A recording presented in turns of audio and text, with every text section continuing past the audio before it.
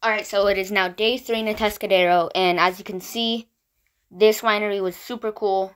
Total Western, Western vibes, Western artwork. It was really cool winery. This winery is called Tobin James Cellars. Really popular winery in the area of Atascadero. It was really cool winery that we got to go into, which I'll show you guys right now. There was this house that kind of reminded me of the Up House right next to it. Like it was yellow. But it was really cool winery. Looking like a Western shack, basically. And this was actually the last full day I'm in Atascadero.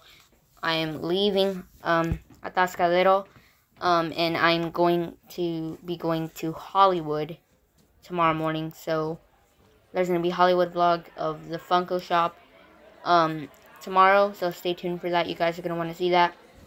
But basically in this winery, it was basically like a Western saloon theme. They had so much different merch. And their logo was like a star, so they had a lot of star stuff.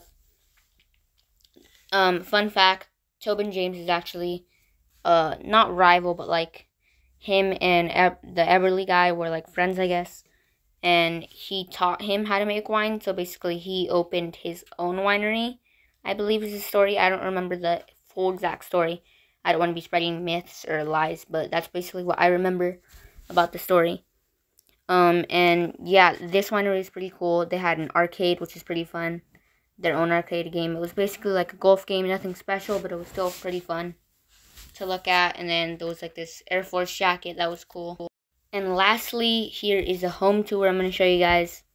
So this is the upstairs room. I know you guys all wanted a home tour.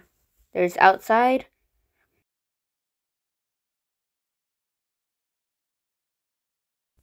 Thanks for watching. I'll see you in the next video.